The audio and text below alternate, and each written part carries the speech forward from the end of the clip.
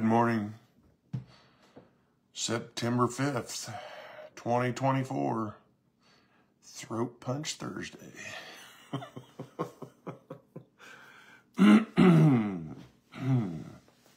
Yes, it is. I kind of feel like it too today. Oh, dear.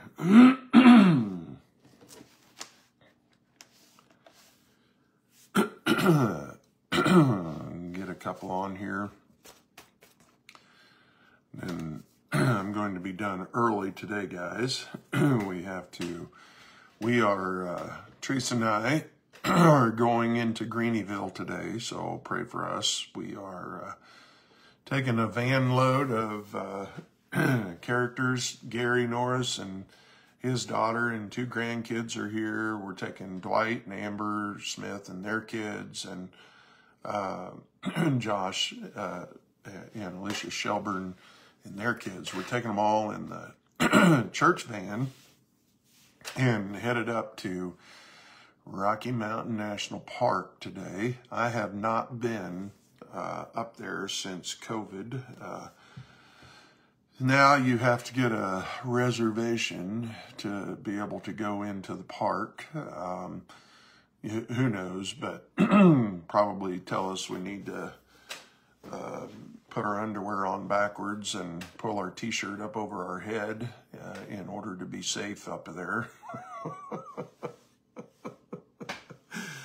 I feel like I'm in a foreign world these days. Definitely a foreign country here, and when you get outside of Morgan County, I just feel like I'm an alien anymore.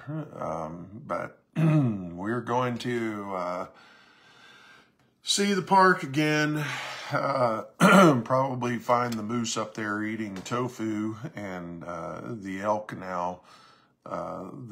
It's rut season. The bulls will probably be chasing other bulls instead of chasing the cows.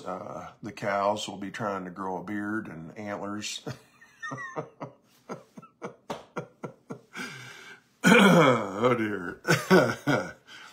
It's Throat Punch Thursday. I kind of feel like it too. So, yeah. Trying to think. Oh, I heard of a young lady that's in our church, that pretty good volleyball player that got cut from the team in Fort Morgan. And this girl has last year played a little bit of varsity, played a lot of JV, sophomore, junior this year, but believe she was targeted. I do. My devotion, my opinion, I can say whatever I want. Believe she was targeted because she is a homeschooler, and they completely cut her from the team. And the small town politics is such a joke. A couple lessons to learn from this too. But as Christians, do not fall in love with the things of the world. The world is not your friend. And Coach claims to be a Christian, maybe so, but I'm telling you, most dangerous people to Christians are carnal Christians. And they are not pleasant to be around, but whatever. I feel bad for her getting cut.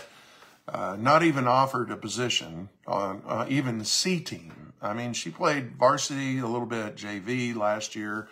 This year, not even allowed anywhere on the team. Yep. And the small town politics, the coaches that do junk like this, you really aren't doing anyone any favors, including yourself. And you you teach no character by doing that. You bring drama into a teen's life that's already dramatic enough. And shame on you. Shame on parents letting sports become such a god. It has. It's ridiculous. And I hate to burst the bubble for these parents. If, like baseball, look, if your kid is by the time he's a junior playing baseball, if he's not hitting 15 to 20 home runs in a season, if he's not hitting 500, if he's not throwing the baseball in the low 90s and with really good control, he's not going to go anywhere. Okay, he's not going to be the next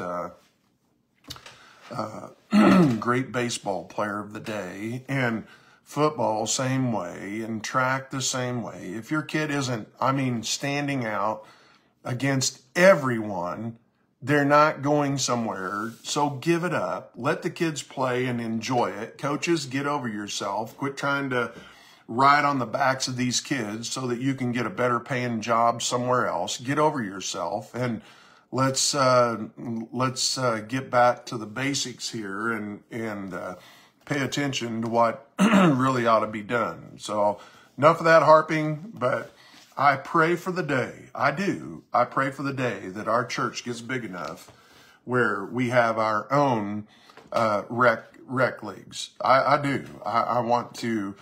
We already have a little peewee wrestling. I want to be able to do basketball, volleyball, baseball.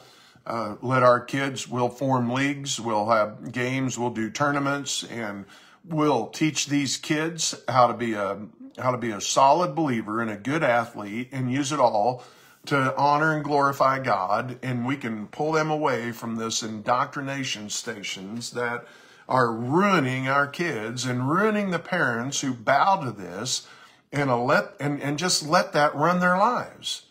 It's just amazing to me. But anyway, moving on, Proverbs 22, the goal of every parent ought to be these two verses in Proverbs 22, 20 and 21.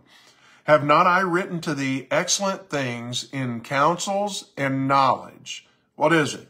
What's the purpose? What are these things? That, and showing purpose, I might make thee know the certainty of the words of truth, that thou mightest answer the words of truth to them that send unto thee.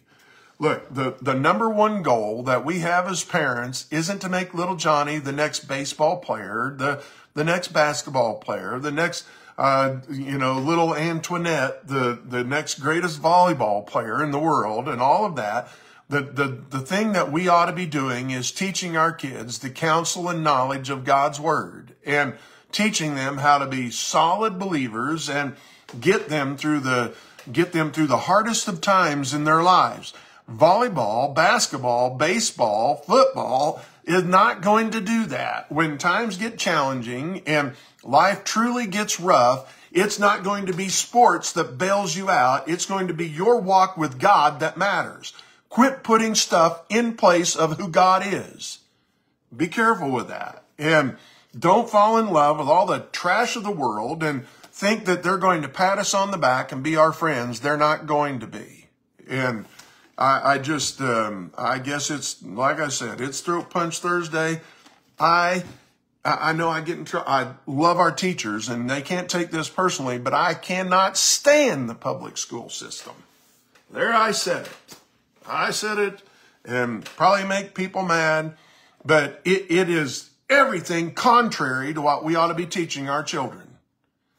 And it's shameful, and it's disgusting, and I'm just tired of people bowing to that and raising their hands to the Almighty, directing their lives totally by the whole schedule of a public school system, and basing your entire life and your entire family based on their schedule.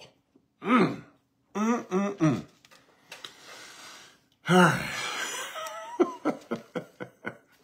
And then I'm reminded, how I should listen to what I read this morning, Ecclesiastes 10, verse 12. The words of a wise man's mouth are gracious, but the lips of a fool will swallow up himself. I should probably be better at how I say it. But parents, you better pay attention to what's being taught to your children. Not just in the classroom, but in life. And what is the world trying to conform your child to? And what is God trying to conform your child to? Those two are contrary, and they're going two totally different directions. And how we need to pay attention to that. and they handcuff the teachers that truly are good, God-fearing, Bible-believing teachers. They handcuff them and threaten them, and many will lose their job. I'd just lose my job. I would. I'm sorry. I'm sure I'd lose my job because I'm just going to lay it out for them and give those kids a chance to hear the truth, and they just fire me, I reckon, is what they'll have to do. But trying to remove God out of everything in the government is a dismal failure and is a destructive force to America. And keep telling these kids the truth, right? And we can be gracious how we do it. The beginning of the words of his mouth is foolishness. The end of his talk is mischievous madness. A fool also is full of words. A man cannot tell what shall be, and what shall be after him, who can tell him? Boy, I know we need to be careful of things we say, and let's be careful with our words. And I need to do better at that. I know that.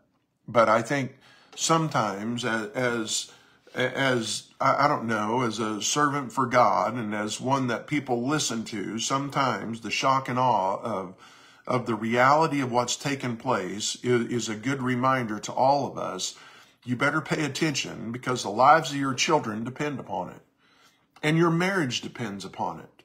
And that this world has no advice to a godly couple. This world has no right to conform your children into anything. Our responsibility as believers today is to conform our children into the image of Christ, and that's through the nurture and admonition of God through his word. And let's keep telling people what God's word says, right? Don't be a fool with your mouth, and don't teach them junk that don't matter, right? But then go on, and we're jumping again, but in Ecclesiastes 11:1, cast thy bread upon the waters, for thou shalt find it after many days. Sometimes take a little bit of a risk, okay? Take a little risk in standing up for what's right. Take a little risk in telling somebody about Jesus. Take a little risk about honoring God. You know, even as a public school teacher, take a little risk. Tell somebody about Jesus. You ever thought maybe God will protect you in that? He did Daniel. I mean, Daniel served God, and he was second in command. And he stayed true to who he was, and he stayed true through 4 dictators, maybe even the 5th one. I don't know, but at least 4 dictators that were ungodly, reprobate unbelievers, and he stood strong in his faith and did what's right, and God protected him. I mean, we need to get a little bit of character in our own selves, and sometimes let's take a little bit of a risk and quit worrying about offending someone, and cast the bread upon the waters. You don't know what God's going to do, and let's honor him and glorify him in those things, and quit being handcuffed, and quit letting them put tape over our mouths, and let's stand up and be right and tell others, right? And then verses 12 through 14, I wrote this. I said, get out and do something for God. It says in verse 12, and further, Ecclesiastes 12:12, and further, by these, my son, be admonished of making many books. There is no end, and much study is a weariness of the flesh. I'm not saying studying is a bad thing. We ought to, and we ought to know what the Word of God says. But then get out and do something about it. I mean, what good is it if you know everything about the Bible, but you don't do anything with it, right? And you just sitting behind a desk all the time is going to make you weird, okay? Let us hear the conclusion of the whole matter. Fear God, keep his commandments, for this is the whole duty of man. For God shall bring every work into judgment with every secret thing, whether it be good or whether it be evil. Get out and do something for God, right?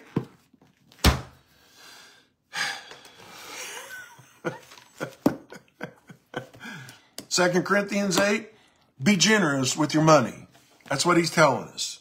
Quit being a hoarder.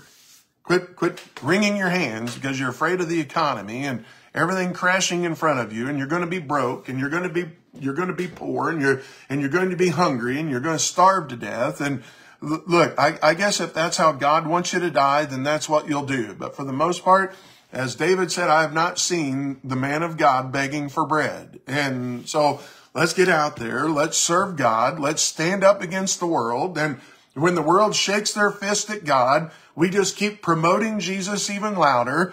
And if you have to, throw Punch Thursday. All right, there it is. I'm 1 minute over. I got to get headed into Greeneville. Pray for me. I don't see some bark-eating, leaf-smoking, dope head hugging the trees. I think I'll lose my blooming mind if I do. Oh, yeah. All right. Hey, God bless you guys. Lord willing, I'm not arrested. I'll be back on here tomorrow. See ya.